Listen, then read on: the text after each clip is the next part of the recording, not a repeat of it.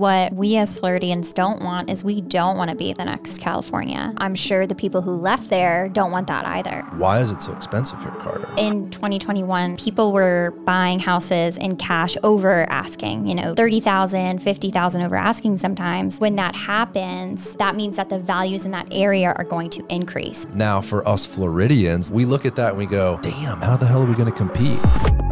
Okay, everybody, today is Finding Floridians with Carter Long. Carter, where are the Floridians? In Florida. Where the heck are they? Where are we finding them?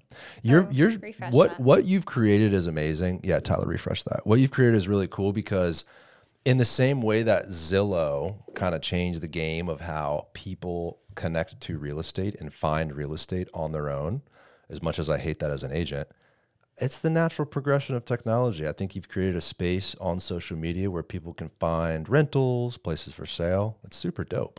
Thanks. It's been exciting. How'd you come up with this idea, Carter? So I myself was, or I guess still am, I myself am in real estate. I am a licensed mortgage lender, although I am not a practicing lender anymore because of this. I really just saw the need for people to understand the actual cost of living in Florida. Yeah. And so there's obviously other people who do things similar in terms of, asking how much do you pay for rent? But this is a little bit more encompassing. It's not just renters. It is how much is your home currently worth as someone who is a homeowner. So if you were to move to the state of Florida or move from a different area of Florida to the Tampa Bay area, you're going to see exactly what a home would cost if you were to move to that area that day. Mm-hmm. And I'm sure there's a huge discrepancy between people that have lived here because they can see what the prices are, what they've paid in the past, and then people moving here. Like people moving here might go, wow, this is a great deal. I can live in Florida for, a relatively low cost if I'm coming from New York or LA or a bigger metro. You see some fighting in the comments about that? Oh, 100%. But that's definitely the person that it really is a little bit more geared to. Mm-hmm. Not to say that I don't have, native Floridians. I myself am a native Floridian. A lot of people who do follow me are native Floridians. And I would say I feature about 50-50, like native versus people who have relocated. I am under the belief that anyone who's lived in Florida for more than 183 days, because that's legal, is a Floridian, mm-hmm. right? Yeah, let's talk about that. You posted something recently. People were mad at you, right? Mm-hmm. And what were they mad about? They were saying a true Floridian has to be born here. Was that the argument they were making?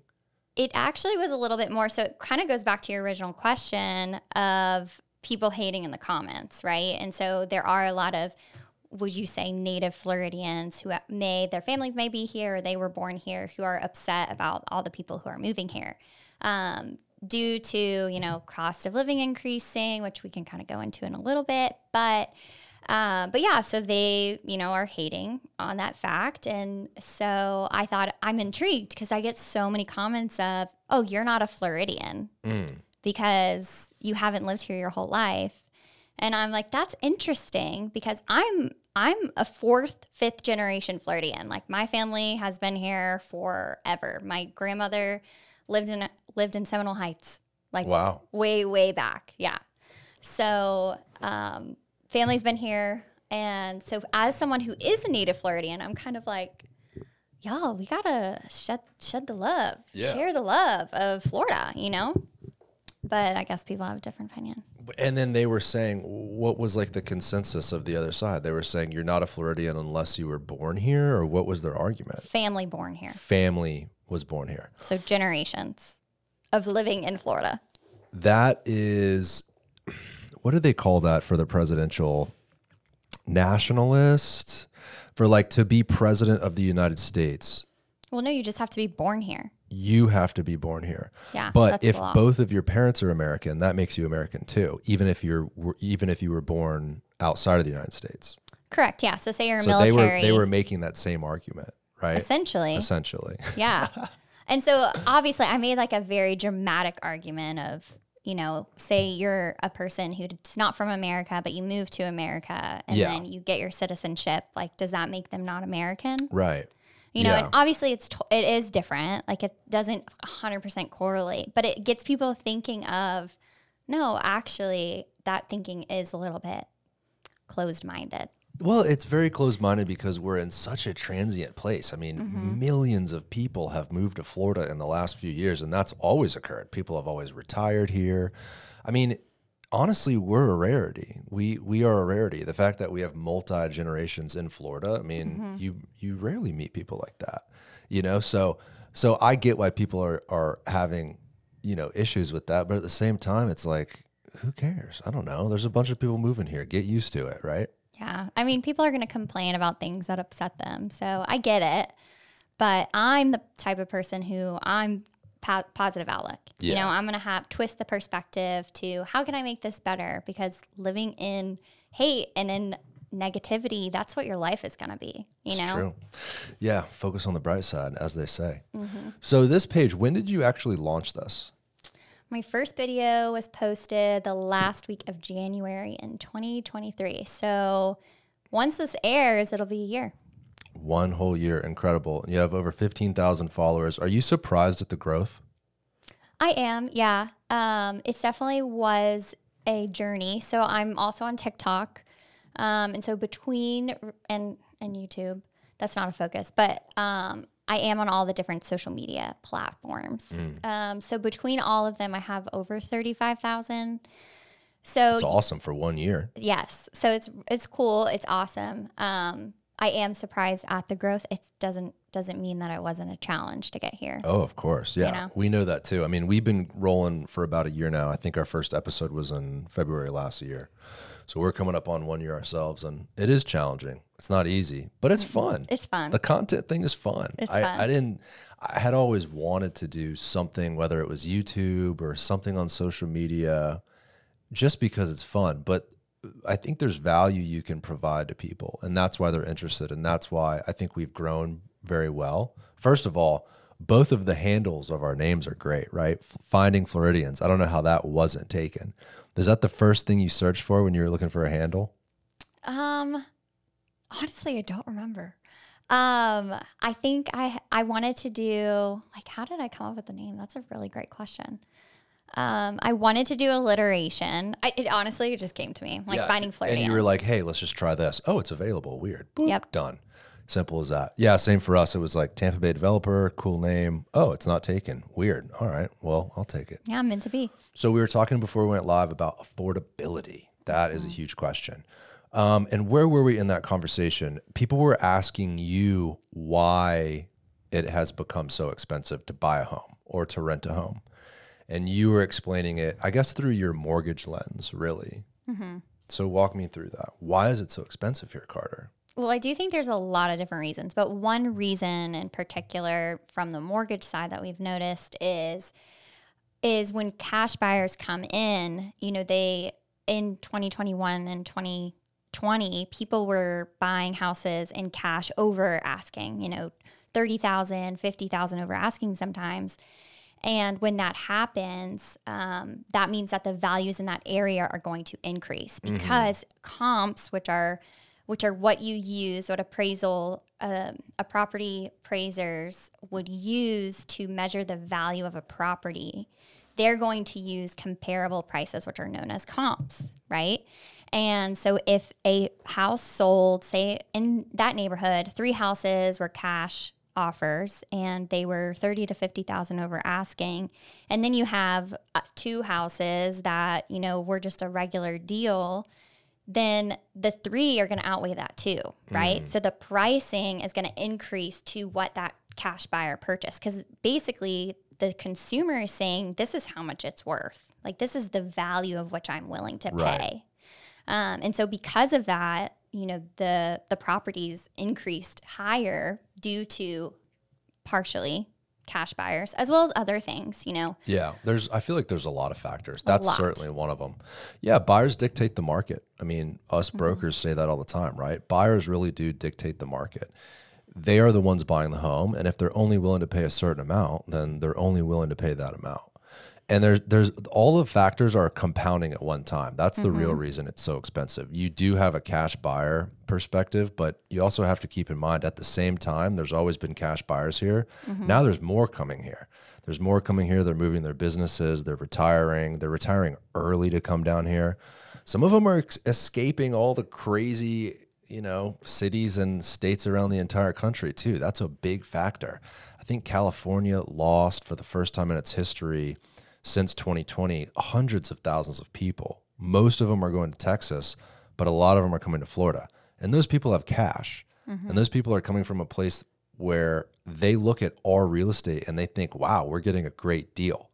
Now, for us Floridians, the real Floridians, we look at that and we go, damn, how the hell are we going to compete? And that, I think, is the question. That's the real question. How can a native Floridian, a young person like us, trying to make a living, trying to save money, hoping to buy a home one day? I mean, I'm looking for a home right now. It's hard for me to find something. That's the real issue, is the people that have lived here and grew up here didn't have time to catch up. By the time we graduated college, I graduated college in 2015. It's been less than 10 years. And when I graduated college in 2015, I don't know if there would be a way to look this up, Tyler, but I think the average home price in Tampa might have been in the 2s or 3s. It was probably half or less than what it is now. Oh, yeah. So someone like me who graduated college less than 10 years ago, I mean, I would have had to have thread the needle of good job, save money, make the right moves financially to even have a chance at buying a home now. That's where it's unfortunate. The people moving here with cash, the people moving from New York City from a nice apartment that was $6,000 a month, I don't know that we feel bad for those people. Those are kind of the people that are causing the problem. Right. And that's what everyone would say. Right. That's the issue. Yeah. And I'm sure you do get people going back and forth in the comments fighting over it. It's a big deal. It is. And I don't know the solution. I think the solution is we need to build more. That's kind of a different topic. We've talked about that on the show a lot, how increasing supply would help ease demand as it does. But that also... someone's got to figure something out. But the amount of things... So even if when I do post new construction, even the hate of, why are they destroying Florida land? I just can never win. Yeah. That's a good point too, man. I mean, my parents divorced. My mom's side of the family lives in Sarasota. My dad's in Tampa. So growing up, I made that I-75 trek between those two cities. I've made that trek 1,000 times since I was 16 years old. And it's kind of sad now. You drive down 75 and almost the entire way is suburban. That used to be like you were driving between two cities and there's pastures and cows and beautiful trees. Now it's like everything is completely overbuilt. That part of it is sad. The urban sprawl is sad. I don't know. We should build in cities. Keep the cities and keep the pastures, right? Yeah. I don't know. It's not for us to figure out. But if people want to point the finger, you should point the finger at the sprawl, because that's increasing traffic because you're not going to get public transit out in the suburbs. So now all those people that live there that want to go to the city or want to go shopping, they're going to be on the highways now. So that's increased traffic. You're bulldozing all the trees and the pasture land. So it's environmental. Point the finger at the urban sprawl people. Okay. But then how do you lessen that? Like, what is the solution of telling people, no, you own that land, but you can't build on it? Well, it's a property rights question. You're right. I mean, a fundamental golden ticket we have in this country is our property rights. It's a fantastic thing. It's actually what makes this country great, is all of the bundle of rights that come with ownership of property. And you're correct in that saying to a developer, hey, you can't build that, even though you own the land. We're the government, and we're telling you you can't do what you want with land you own. It's a serious thing. I mean, that at its core is the fundamental argument. I believe, just like with anything else, there's regulations on everything, especially here in Florida, where we do have a smaller state. Maybe we're a medium-sized state. I wouldn't say we're big in landmass, though. Point is, we don't have a lot of land. But we're thin. Yeah. We're lanky. We're a lanky state. We don't have a lot of room to sprawl. I mean, before you know it, the East and the West Coast is just going to all come together and like Florida's just going to be one city. Right. I think every native Floridian will recognize that before someone who's just moving here. You know what I mean? If you're moving from California, I mean, that place is already so built out. You probably come here and go, wow, look at all the wide open spaces. But people like you and I that grew up here, damn, I'm kind of, I don't know, like I'm saddened to see all the urban sprawl. I think the solution, back to your question though, is more dense development in the cities that already exist. Yeah, that makes sense. You know, don't build like a strip mall or like a car-centric development in the middle of a city. Make it dense, like the Northeast, you know, make it dense so everyone can kind of live in a city. I think our generation wants that anyway. Like we want walkability. We want to be able to go downstairs and go to the grocery store and all that. So I think focusing on that as a local government and as a county level government is a good move. I mean, I'm 31. I feel like by the time I'm my dad's age, my dad is 70. If we keep on this path, oh my God, there's not going to be any green space left. Like, and because of that, the traffic is only going to get worse. You know, all of the problems we have are only going to get worse. So we need to figure out a way to manage it. I don't know. Well, yeah, because I think what we as Floridians don't want is we don't want to be the next California. That is not what we want, nor I'm sure the people who left there don't want that either. So if we don't want that to happen, I think as a person who lives here, you know, what is the best way to figure that out? And, you know, is it our public officials? Is it people in the government? Like, what is it? Yeah. Probably, yes. Yeah, it's a good question. Like, who is the entity to save us? Like, is it the developers getting together and deciding that, hey, let's not. Yeah, you're shaking your head. That would never happen. They're in it for the money. Right. Not all of them, but I mean, yeah, you're a developer and the things that you develop make you money, right? Ah, America. So anything that's profit driven is going to have issues. Yeah. You know, But I mean, there are like different shareholders, right? So there are a lot of people from different areas that really can come together and we can find a solution. But I think that, you know, complaining on social media is actually not helpful. And what would be helpful is maybe go talk to the person who's in your local government who actually has a say over something, you know? Well, I think it's coming, but I also believe that in the beginning, people have to get pissed off in this country for things to change. Yeah, that's fair. You know, just the same reason why a bus has to legally stop before a railroad track. Well, that's because a bus got hit by a train. People got upset and they lobbied the government to make a law that says bus have to stop at railroad tracks, right? So I think in the beginning, you're going to have this fighting. And instead of fighting in the public square, they're going to fight on Finding Floridians, right? Yeah, that's a good point. This is just the beginning. Maybe you could put something up like, hey, instead of fighting in the comments, why don't y'all go fight in the city council chamber, you know? Yeah, that's true. Use your page for good. I'm trying. Recently have been more in the stories. Have you focused? So the original idea, like you said, was just to showcase kind of apartments and homes and stuff like that. Has it evolved into something else, or are you still focused on that one thing? Still focused on that, really wanting to show the actual cost of living. I think that that's important because, you know, one, just as we're talking about, we have the Floridians who have been here, don't know how the prices have come to where they've come, right? So educating in terms of here are the prices. Then you have the people who are from out of state and they're like, oh, it's so cheap to live in Florida. Well, now it's not necessarily as cheap as it once was. So to be aware that you might not find something cheaper in the area of what you're looking for. You know, if you're living in the city of New York and you're looking to move to the city of St. Pete, yeah, it might be a little cheaper, but it's not going to be the wide span that it once was. Which is crazy to think about. Yeah. The fact that you could move from New York to St. Pete and have some sort of a comparable rent payment. I mean, that's kind of wild. Yeah.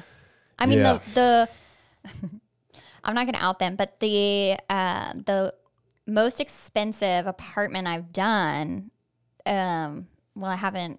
Let's pull it up. Tyler. Well, it's not released.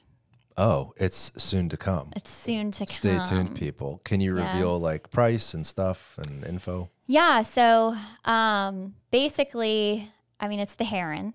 Okay. Yeah. Right. So the Heron, for those who Water don't know, Street. is on Water Street. Water Street in Tampa is the most expensive area in this area, Tampa Bay. I mean, it's more expensive than downtown St. Pete.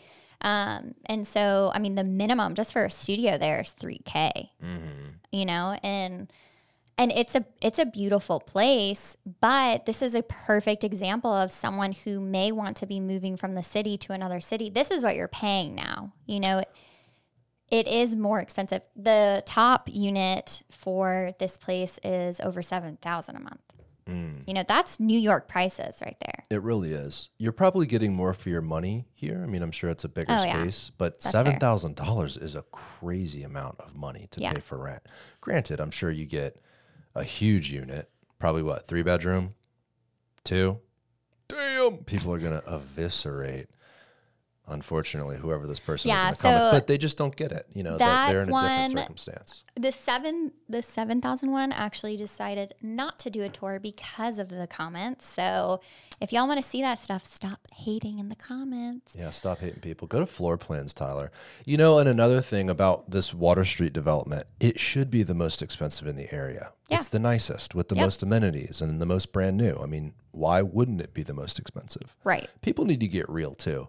I mean, we're sitting here talking about the discrepancy between Floridians and other people, but people also need to understand we live in an area where a ton of people want to live. There's a ton of people moving here. Because of that, you have a crazy amount of demand and prices are going to go up. There's places in Florida that have still cheap rent, but they're not going to be Water Street, Tampa. B5. There it is, B5. So it's a 2-bedroom, 2-bath. Where'd it go? Okay, hold on, Tyler. 2-bedroom, 2-bath, 1,461 square feet, under 1,500 square feet from, now you know what from means, minimum, $7,270 a month. $7,270 a month. Now, if you want an extra parking spot, right? If you want like the VIP trash service, they're going to tack on some fees onto that. Right, and that might not even be that's just base rent. I mean, in reality, that's base rent, right? So that's what you're paying just for the space. Every apartment complex like this with amenities, they have added fees onto it. That's standard. Every apartment complex that you're going to rent at, they have additional prices. So when you are on the website and you're looking at what the cost is, that really is base rent. So that might change, you know, some of your people's budgets as they're looking, because something like this probably has, you know, $200, $300, $400 more for all the extra things that that are required. You know, it's not like they're optional. I think an interesting thing too about a development like this is it does capture a lot of the air quote luxury renter that's looking for property like this. Absolutely. And native Floridians need to understand that had this development not been built, all of those people were still going to move here anyway, and now they're going to be in your apartment complex and in your neighborhood. That's fair. And your prices are going to skyrocket. So it's kind of nice that this was built. Really weird timing, right? Like it was finished up right as COVID happened and 1 million people moved here. So it just sucked in a lot of that growth and demand. Yeah. So I guess that's a silver lining. It is. But what's funny is, you know, people are asking for more affordable places, but when I post them, like, Tyler, go back to the Instagram, click on the Reels tab. So you can really see, I'm going to show you a difference between one that was $3,700 a month that was posted just a couple weeks earlier. So it goes to the Reels tab. And then one that was for $1,300 a month. So if you stop right there, the one that says South St. Pete Carriage, that's actually Southeast St. Pete Carriage House. So that has 14,000 views. And, you know, it doesn't show on here, but there's less comments and likes. While if you exit out of that one, Tyler, and go to the one that says Channel Side, that has 159,000 views. These are all posted within a similar timeline, yet obviously the 1,300 is way cheaper, but people aren't watching it. Well, Instagram's tricky with the algorithm and all that sort of stuff. I actually used to live in this building. This is Ventana in Channel Side. Yes, it is. And people are commenting, how can one person afford this? I think it'd be awesome if you could include someone's profession. I may just be a jaded teacher, but $3,700 doesn't seem practical. people just needs to understand that it's people do have different professions. Some people have family money. Too bad. It is what it is. Some people have trust funds. I don't. I wish I did. But I'm not going to get on here and complain about it. Yeah. And just for the record, the everyone's occupation and what they do is in every single caption. Oh, Lord. Just for the record. Yeah. So check that out, people. Yeah. I mean, that is a lot of money for one person, unfortunately. And kind of like what we were talking about earlier, you know, if you just graduate college, when I graduated college, like 50,000 was pretty good. If you had 60 plus in your salary, it was like, damn, like you got a good job out of college. You make 60 grand a year, you can't afford $3,700 a month rent. Oh no, but she's not just out of college. You know, she is established in her career. So I think that's another thing too people need to realize is that I'm not interviewing 18, 23-year-olds for the most part. Majority of the people that are in this, they are either late 20s or early 30s. That really younger millennial is who really this account attracts. Right. But also who is being featured. So we are a little bit more established in our careers and, you know, we have had that time to grow. So I think that is another point of this isn't someone who just graduated college and is in her starter job. No, she worked her way up and she's doing well for herself. And I think you put sorry, go ahead. Okay. I think that's something to celebrate rather than hate. Yeah, you go girl, good for you type stuff, right? Yeah. And also, do you put demographics in the comments like age, occupation, stuff like that? Not age, but occupation. Is in there. Yeah, I think someone looking for the demographic information is just looking to compare themselves to whoever's on the video, and I don't think that's a healthy thing. I mean, that's true. People can only afford what works for them. And you're right. I mean, an 18-year-old, I was living with my parents and then in college, and then I went back to living with my mom just to save money. I mean, times were different 8 years ago. It was certainly easier to get on your feet. I mean, it's more expensive now, but at the same time, you know, you got to figure it out. You got to get a roommate. You got to live at home with your parents. You got to try to save your money. Yeah. You just got to figure out your own situation. I think people comparing themselves to the people that you post on your page are a little silly. I mean, everyone's situation is different. Exactly. And you don't know their life, right? So there might be only one person doing the tour, but they might have roommates, you know? And normally I would say if they do, or they would show off their roommates' places, but that's not always the case. So people are looking for affordable housing. Would you say that's your number one ask on your page? Not number one. What's number one?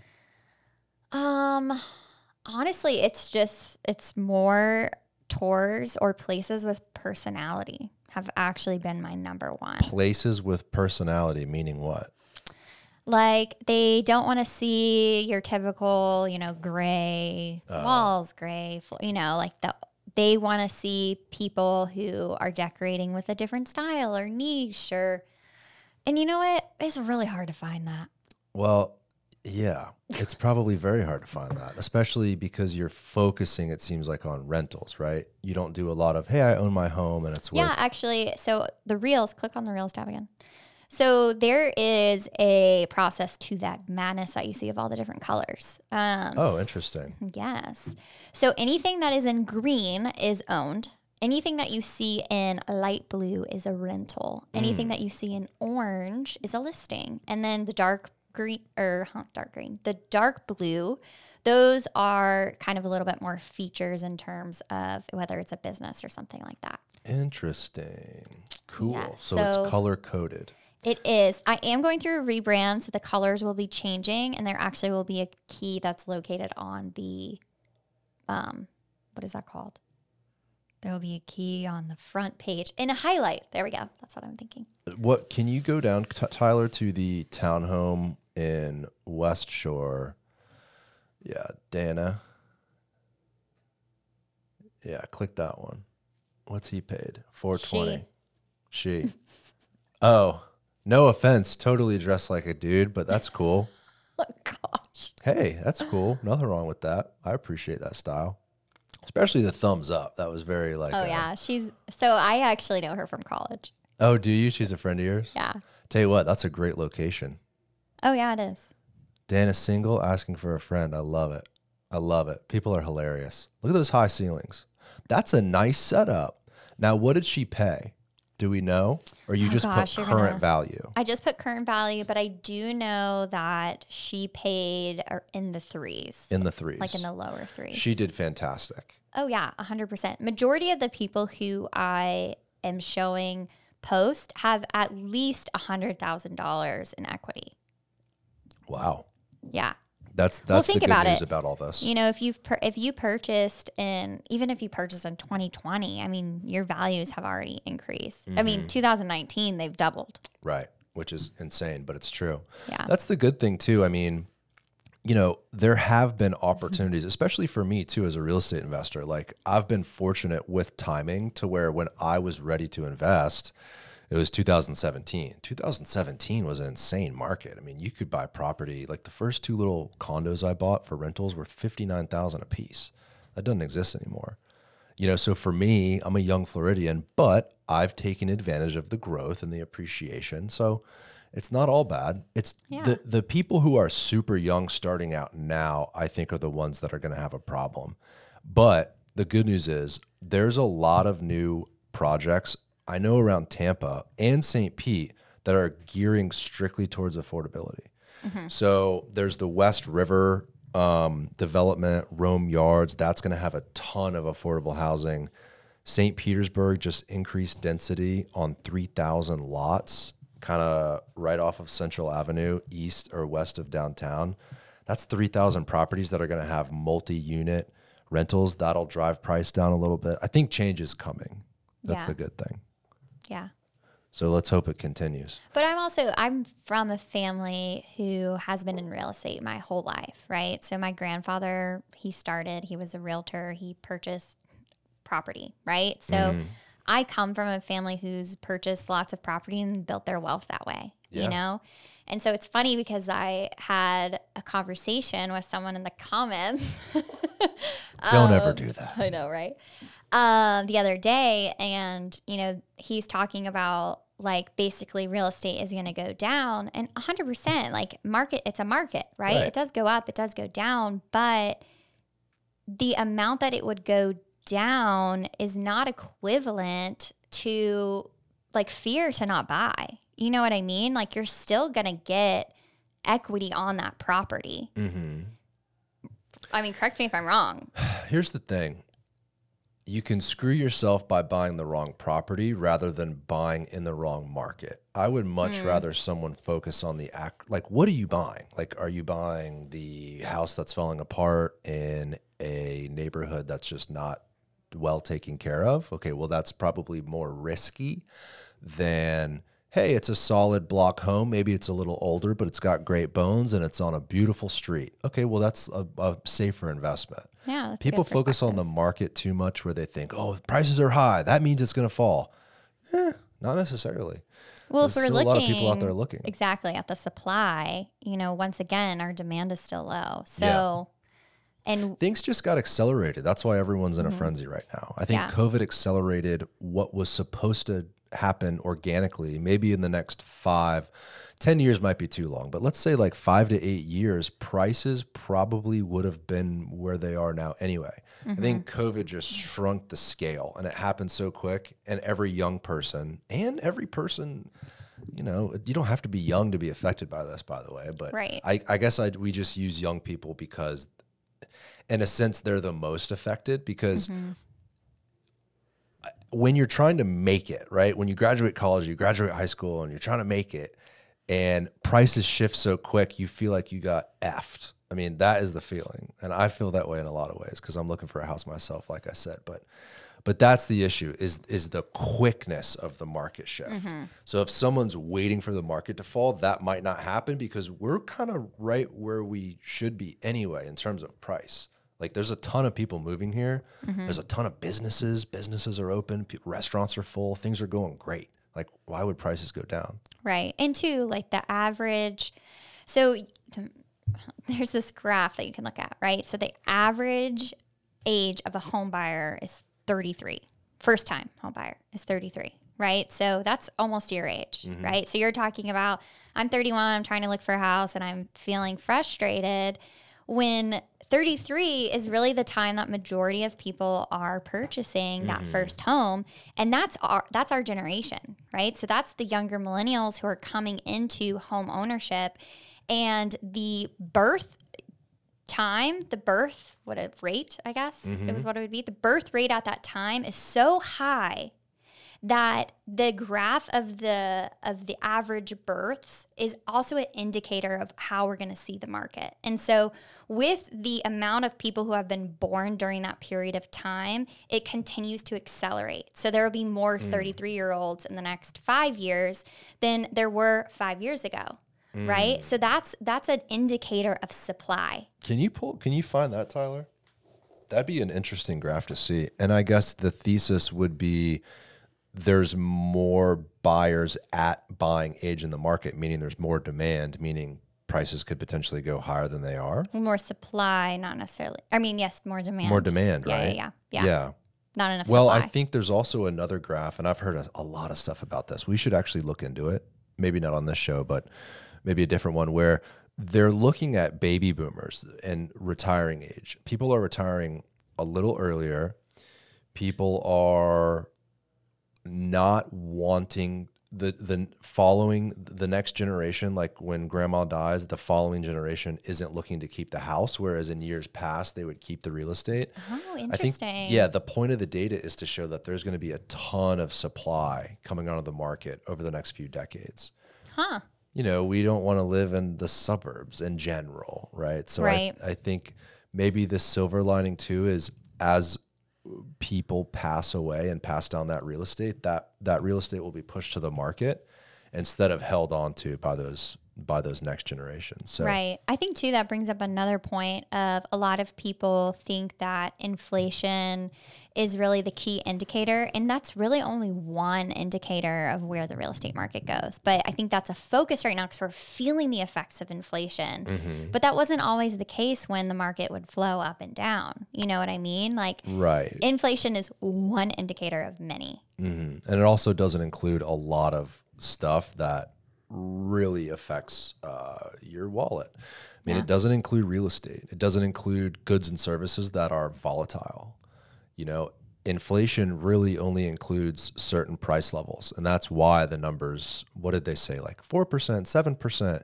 The Fed says we try to keep inflation at 2%. That's always their goal, is 2%. Well, real estate's appreciated how many percent in the last 5 years? 100? 100 would be double. So could be over 100%, maybe more in some neighborhoods. So I think the problem with inflation is it's a very narrow scope, but it's true. I mean, the fact that everything else is so expensive at the same time, homes are so expensive, exacerbates the problem. It just hurts. Yeah. I mean, I think gas is down a little bit. It was like $2.80. Oh yeah, it's so nice when it's under $3. Which was pretty cool. I love it. I know, I have a big Jeep, so filling that thing up blows. My mom has a big Mercedes, and apparently that can only take premium, so she gets double whammied. Oh, yeah. But, it is what it is. Unfortunately, it will probably continue. I think you have to look at the past, right? You have to look at decades past. There's more people in this country, and there will be more because people are moving here, because people are having babies, things are growing, especially in Florida.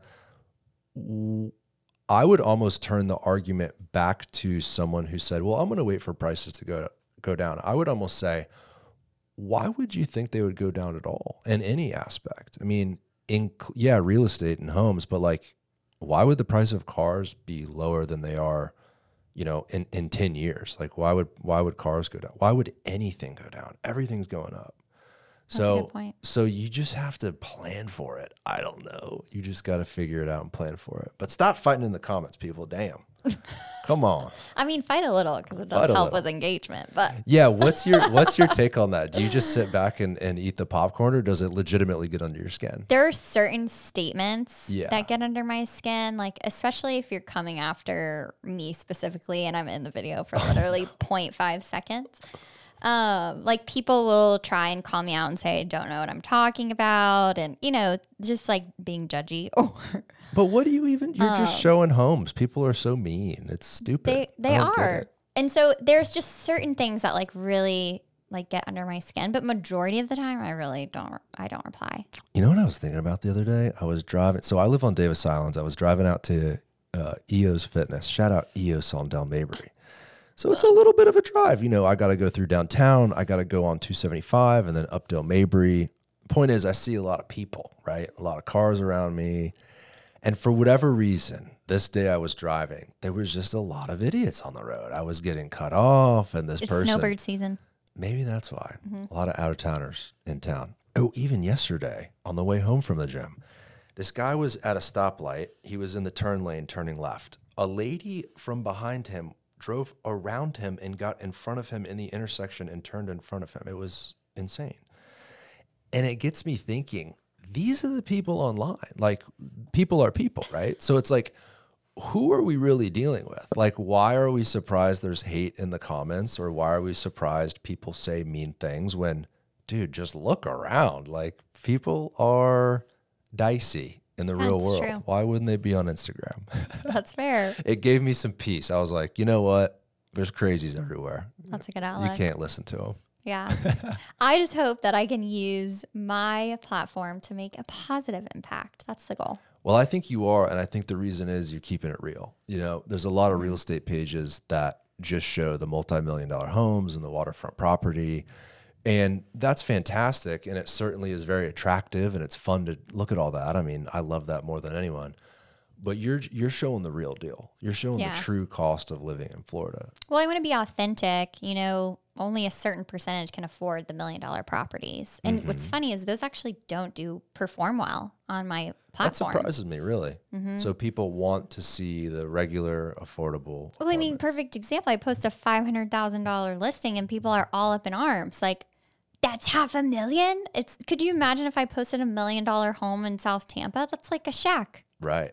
You know, like it just doesn't do well if it's a listing. If it is a person who lives in it, it performs better because like, I'm curious, what is a person who owns a $14 million home? Like, how do you live?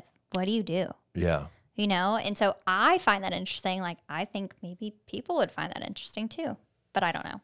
Well, some people don't. We've sold some luxury real estate down in Sarasota and a couple pieces over in St. Pete, and they're just regular people like anyone else, you know? Yeah, some for sure. people, I will say, because a question that I get asked as a broker is from agents is, how do you break into the luxury space? Like, I want to sell the $14 million homes, right? I don't want to sell the $500,000 homes.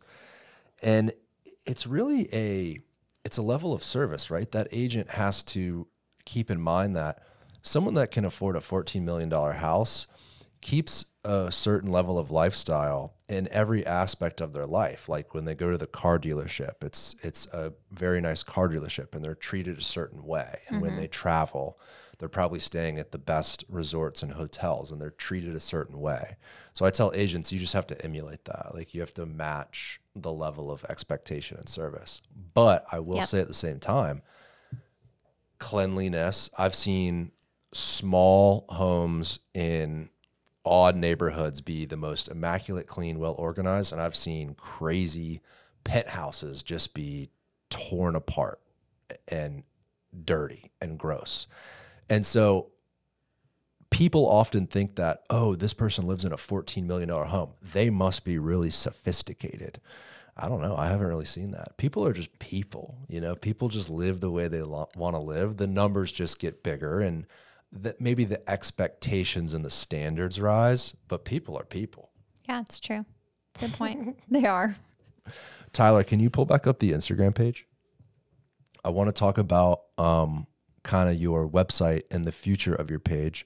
Yep. Last we spoke, we were getting coffee and you were explaining kind of the next iteration of Finding Floridians is to partner with apartment complexes. I don't want to screw this up. Mortgage companies, you explain it. Yeah. So I would say it's less about the partnership, although that definitely is a piece. It's more about the user, right? So I want to make it really simple for a user to see this home tour and be like, I want a home like that. Or I need to rent that place. That's my place. I want to call that home. So the home tours would be attached to essentially listings, but it's all through AI, right? So I have this home tour with Cameron. So Cameron lives in a 1-bedroom, it's a Rocky Point condo. Cameron lives in a 1-bedroom, 1-bath condo in Rocky Point. And say someone is like, I want to live there. I love that place. Well, what if there's no places on the market in his condo? Well, what this platform will do, it'll actually tell you top 3 places that are just like this, exactly similar in price point, in bedroom, square footage, etc., that are currently available on the market, right? Very cool. Yes. So that's for the buy side as well as rent. It'll be the same exact thing. So say that if you exit out of that one and you go to Samantha, Sam is that one with the umbrella. So she lives in this cute little downtown St. Pete studio, and it's a really small place. I think there might be like 12 units, maybe more. But say nothing's available there, it'll bring up places that are available within that price point and within that location. Now, this is a rarity. This is a true gem. So the likelihood that we'll find something within that price point and in that location is pretty slim, but it'll tell you the next best thing. Very interesting. And it's done through AI. So is this a website host you're using, or how are you getting this AI integrated into the system? I have some developers who basically I hired to do this. So it is a website, but they're custom built for you for this purpose. Correct. Very cool. Yeah. So it's a 6-month process of getting here. There obviously is a need for listings itself, right? So I'm not going to be the one who's putting in all the listings. That's kind of where property managers and realtors come into play, right? So if you have a listing that's for sale and you want it to be featured on Finding Floridians, all you have to do is type in the MLS. It'll pull it from the MLS, and you might have to fill out additional information for the AI specifically. Right. And then, yeah, it'll be pushed out to people who might not look at a video, because there's another option. Say you're looking at my page and you're like, oh, I just don't see the house that's for me. Don't see the apartment, but I still want to find a place and make it easier. So there is a questionnaire that you can fill out where it's 6 questions. You fill it out super quick, and it'll tell you the top 3 places based off of what you told me that you're looking for. That's fantastic. How cool is that? Yeah, so your homegirl is giving you your top places that you should live. I love it. And for a realtor, is this a free, they can just go in and put their listing? Completely free. There will be a feature of being able to book home tours as well. So that is a paid feature if you want a home tour done. Those are not free, but you can book it through the site itself so that it just makes it a little bit more seamless. And then same with property managers. It is free for the first 6 months. It's free to post anything on the site. And then, you know, that customer, client, prospect is going to be looking on this website. How can they book a tour of a home they're interested in? Are you going to partner with realtors to help facilitate that? Great question. So there's actually a whole process. So really, I wanted to make Finding Floridians like this white glove service of when you're looking for a place, like Finding Floridians is the place that you want to be, right? So once you get the results, you actually will have a conversation with me or someone from my team. This is on the buy side. So if you're trying to buy, for rent, you actually will go directly to the property itself. I will be facilitating that, but more so on the back end. As far as if you're looking to purchase, I will have a conversation with you. It's going to be very personal, kind of get your journey. And then you will be connected to my team. So there is a lender that you're connected to. Obviously, having your finances in order is key.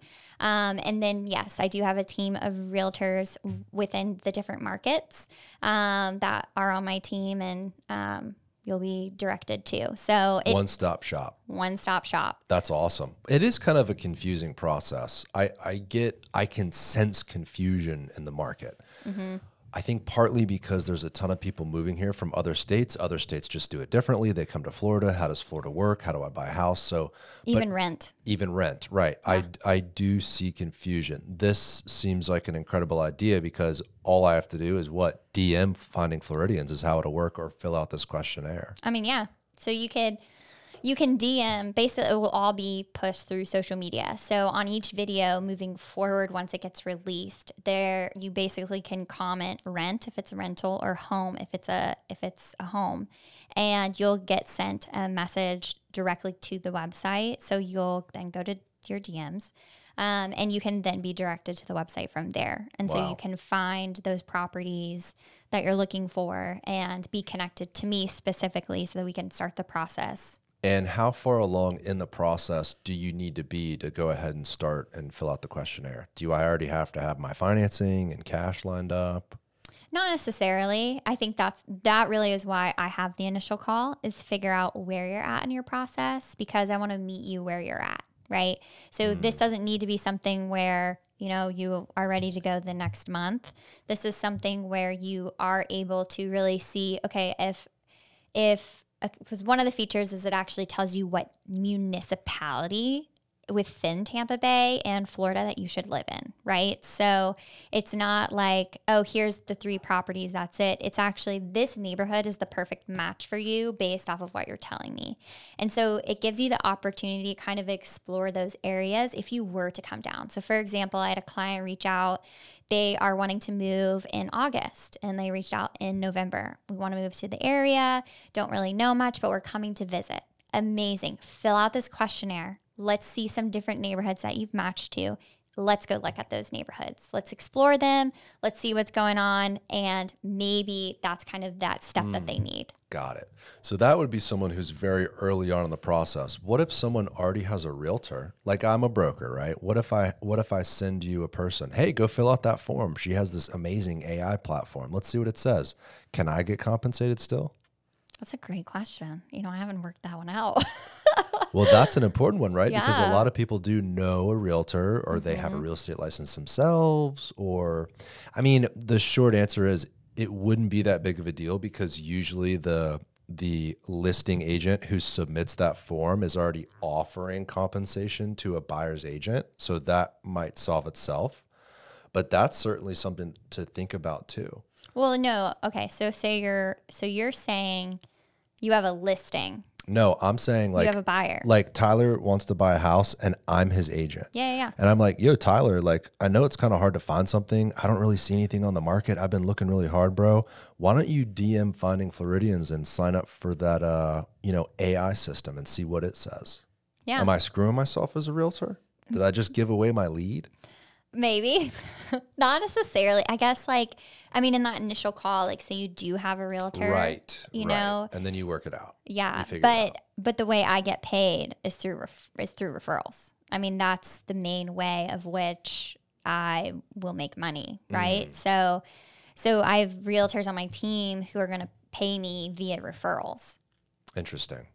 Okay. So but that can be, you could split that with the buyer's agent. You could, yeah, I'm sure, this is all new. I mean, you've worked very hard from what you've told me to develop this entire system, but I'm sure questions and different scenarios will come up and you'll adapt and figure it out along the way. 100%. But that would be the first thing I think of as an agent is like, ooh, maybe I want to keep that page hush hush if they're not going to pay me, right? Because the reality is a lot of people use an agent to buy a house. I think the statistic is like 80 or 90% of everyone uses an agent. If you're buying a house, you'd be kind of silly not to. I think so, use an agent. But I'm also an agent. So people comment, you're biased, you're an agent, But it's true. You want that protection. You want someone to look out for you. I mean, I think it's definitely something that, say I'm seeing that there are people who have agents consistently and it's the same agent. I'd be like, hey, let's have a conversation. Right.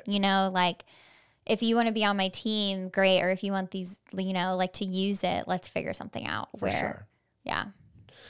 Because I have to feed my family and feed myself too, Of course. But I think there's also enough in there where everyone can be happy. Oh, 100%. Yeah. And just like how Zillow was a complete market disruptor. I mean, people don't understand, people that are not in the real estate industry in terms of lenders and brokers don't understand how crazy Zillow is.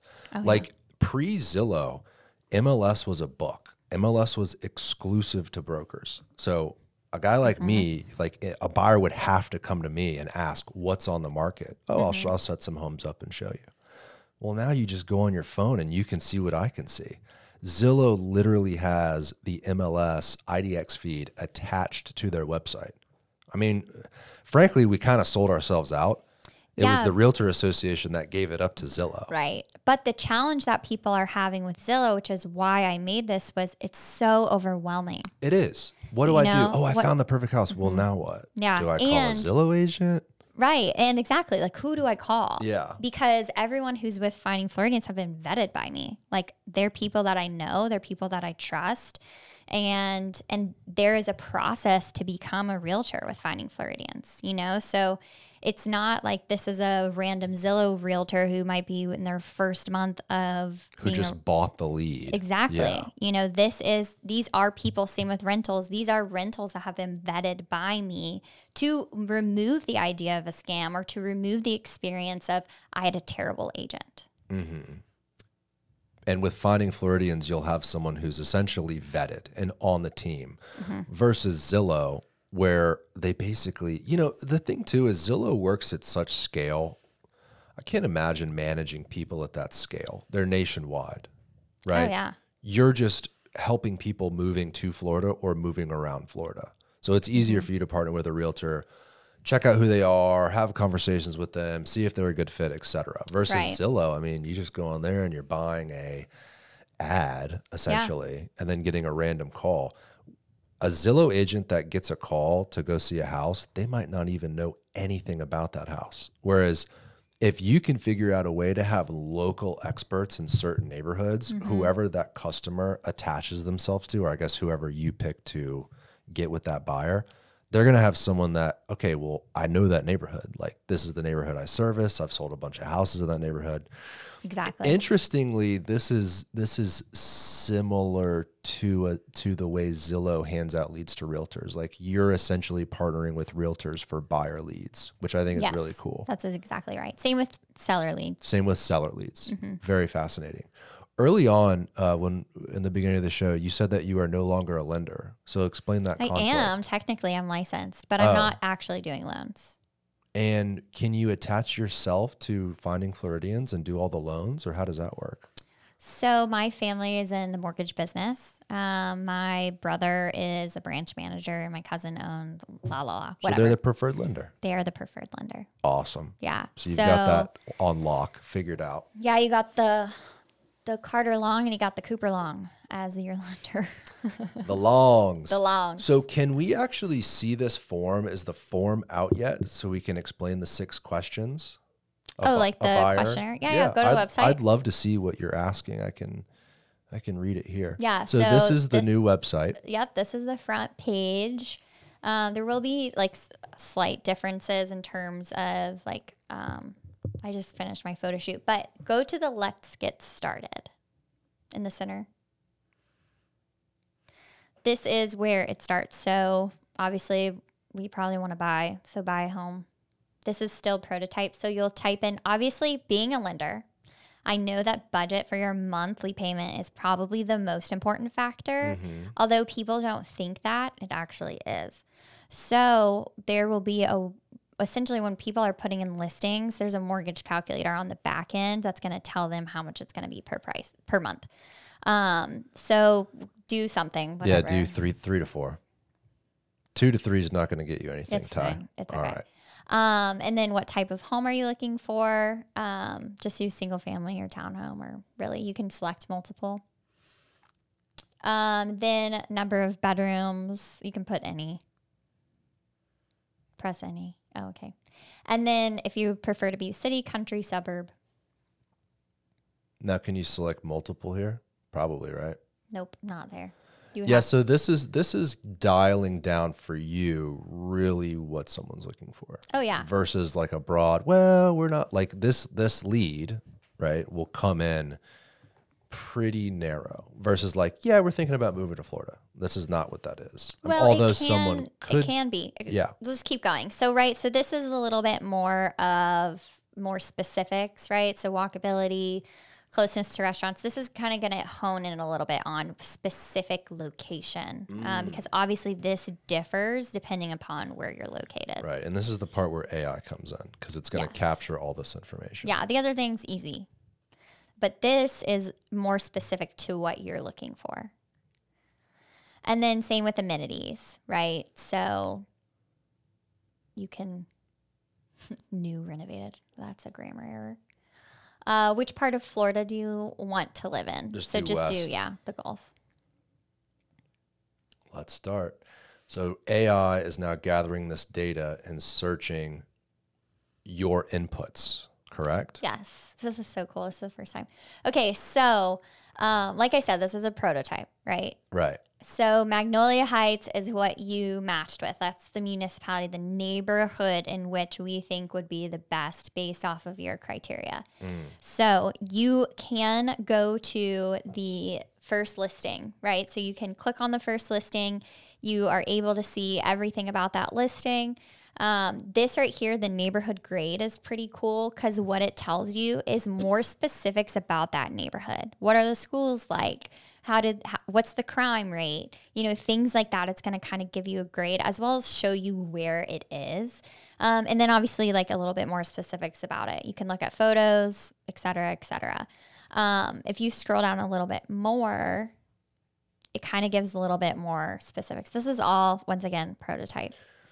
Right, because I think this is in Texas, it said. But yeah, like you said, this prototype. is just data that we put in until we basically open it up next week to realtors to really put in the information. Why use realtors to put in the information? Why not attach it to the actual MLS feed? Because I want to be able to be picky about what's on my website and what's not. So I will be monitoring. Is that going to be hard to do at scale, though? I mean, that's a lot of listings, right? Yeah. I mean, I think quality first, it sounds like. Quality first. Quality is important. Yeah. Yeah. And obviously there's going to be things that have to be ironed out as time goes on. But yeah. So then scroll back up. I think it's really cool. Go back because you want to, oh, that's a good thing. I need a back button. Then if you see how it says like unlock premium insights, click that button. So now you'll be able to see, I hope this works. Yeah. Okay. So this is where you would then create a login. So you would press the sign up button at the bottom and where you're going to put in all of your information. And so once you do this, you can exit out. It actually will fully normally unlock. You might have to actually sign up. It'll unlock all listings. You probably can view details. It's probably open. And so you can view all the details of every listing. So that's how I'm obviously capturing. To me, what makes it different is the neighborhood grade, where it's safety, schools, convenience. Where is it getting that data from? Is that the AI part that you're talking about? No. So are you familiar with AI? Kinda. Okay, I'm like very elementary, so I'll share my elementary version with you. So from what I understand, AI has to be fed information and it learns off of that information to then produce further information, right? So this is actually something that we're feeding it. We're telling it, these are the neighborhoods, this is what the grades are, this is what all of these things are. So it's absorbing so the developers have taught it. Magnolia Heights is this neighborhood, and this is the type of information that it has in that neighborhood. Because then that information is what's going to help when someone's filling out that criteria to be matched with the property. Interesting. So it's user input on, hey, this is a good neighborhood. AI now remembers that. No, so we've told AI the details of the neighborhood. So we've educated AI on the buried utilities versus not, sidewalks versus dirt, like etc. Small stuff like that. Yeah, the municipality of Tampa Bay. Interesting. So it'll actually improve over time is the idea. And there's 200. So in Tampa Bay alone, there's 252 municipalities. Right. So, I mean, think about St. Pete. I feel like St. Pete does this a little bit better than Tampa's a little bit more spread out. So St. Pete, right? I live in Magnolia Heights. literally I could walk to the next neighborhood, Allendale. It's across the street, you know? So St. Pete has a lot more neighborhoods. And so that's really what we're focusing on is the neighborhood per se. So like, for example, South Tampa, you know, you have Bayshore Beautiful, you have Ballast Point. Like there are a lot of neighborhoods within that. And so it's really going to break it down based off of what is actually in that neighborhood. And so that grade is really what's telling the AI of what is in that neighborhood. Got it. That's really cool. So the idea is even if you've never been here before, you could ideally, when the AI learns what it needs to learn, you could input your information and find an exact match for yourself. Exactly. That's the goal. Really, really cool. But then too, if you go back to the results, Tyler, say you get this and you're like, I've actually been to Magnolia Heights and it sucks. You can change your results. So not happy with the results, you can change it. So then it'll refresh. It'll refresh. Yeah. Okay. So this too, like at any point, you know, you can talk with me. So basically it would trigger something stating that you're trying to get a hold of me or wanting to move through the process. And so there is a contact us page where you can do a lot of different things, right? So say you want to buy or sell your home, say you're looking to partner with me, you want a home tour, kind of it all like streamlines it all together. There is like different parts. So if you click on the home tour page, that's where all of the home tours will actually located. This is just stock images right now. And you'd be able to filter through based off of location and some other things that you might be looking for. Interesting. And so when you click on it, good job. When you click on it, it brings up those top 3 properties based off of that home tour video. Ooh, really cool. So it'll track what home tours you enjoy and feed you more listings. Well, you have to click on it. Right. So you click on the tour and it'll tell you based off that tour, here are the, okay, great example, right? So Cameron's house isn't for sale. We watched that earlier. Cameron's 1-bedroom condo in Rocky Point. It's not for sale. He doesn't plan on selling it. But if they were to click on that video, it would give them the top 3 spots that are currently listed on the market that are available, just like Cameron's. Very cool. Very, very cool. Interesting. I imagine you get a lot of DMs already about like, oh my gosh, like let me know if this guy ever wants to sell or. Actually, no. Really? Yeah. Huh. That surprises me. I think because it really does show the personality of the person in that place. So maybe it's, I don't know. I've actually never thought of that. Why in the beginning have you always attached yourself, Carter, to Finding Floridians? I wonder what's the difference between attaching yourself to it and then making it just like a page of real estate? I guess the personal. Well, who are they building trust with?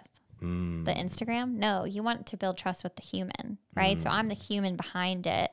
And so people are more likely to build trust with a person than they are a company. Right. And I think it's kind of cool they can get in touch with you too. Hey, Carter, this is what we're looking for. Like that adds I think that adds a level of security. Whereas versus Zillow, you're like, who am I calling? What am I talking to? Right. And I wanted to make it that way. So obviously the page is me. I'm in every video. And so I wanted to make it feel like, oh, I'm actually contacting Carter. And I want to talk with her specifically. So that's really why I wanted to make it. Actually, I originally was not a fan of the homegirl being the branding, but everyone told me that that's my tagline. Like I go now out in the streets and people are like, you're homegirl, you know? Oh my God, I love it. So I'm like, you're right. That's my branding. That's what I've become. So yeah, I've really kind of tapped into that. Yeah. Well, I think what you're doing is awesome. And the success of the page is proof that it's awesome. You know, people are interested in all this sort of stuff. So it's awesome you're providing it. And I can't wait to see how this AI learns more. And I'm curious to know, I don't know how long it would take, 3 months, 6 months, I don't know, maybe longer, but it'll be cool to see what it looks like down the road if it'll really, really dial into the specifics. Yeah, I'm interested to see how it goes. I mean, obviously there's going to be things. So just like for the future, this will be launching in Tampa Bay February and March only. And then it'll actually start to expand out throughout the state. So every month, a new market will launch. Oh my gosh. Yeah, so I'm going to be traveling quite a bit. Your So phone's anywhere gonna be in off the Florida, hook. if you want a home tour, let me know. Are you going to start finding Georgians? As of now, no. Cross your first bridge first, right? Yes. Right in front of you. Not say never. I think it would be cool to expand, but maybe not me expand. Yeah. Not your Carter Long, your homegirl, but Yeah, you gotta stick to Florida, right? yeah, but finding some other people who would be interested in bringing this to their market. Hit her up. Hit the homegirl up if you're interested in scaling. Yeah, maybe not yet. Catch me in a year. Well, thank you for coming on the show, Carter. This was really cool. I love what you're up to. It's awesome. Do you want to just tell people the website name, social media, all that? They can look you up? Yep, it's Finding Floridians on everything. Easy. FindingFloridians.com. Correct. You got that website too? Yeah, dude, I got everything. Damn, son. Damn. Yeah, so this will be just www.findingfloridians.com. And this will drop what you said next month, right? Yeah, February. This episode will come out in a couple weeks, so probably by then, right around that time. Yeah, so it will launch to realtors the first and property managers. And then about a week later, it'll launch to the public, to the user. Because there's a back end portion to it for realtors that they can go in and actually put in their listing. That part of it's kind of automated. Like any realtor can just go in the back end and upload yeah, so a if listing. you go back to the website, there at the bottom of just scroll down. It'll say realtors and property managers. I don't know if it's open, but you can click on it. Yeah, you can click on it and it'll actually open up a back end. It's not open at this time, but it will be. But that's the idea. A realtor could go on, post their listings. Very cool. Okay, Carter, appreciate it. Good to see you. Yeah, Thank you you. too. Bye, everybody. Bye. Thank you guys for watching this episode. If you enjoyed it, make sure to like it. Check us out on YouTube, subscribe to our channel, give us a comment, give us some feedback. We want to know how we're doing. Thanks for watching. Bye, everybody.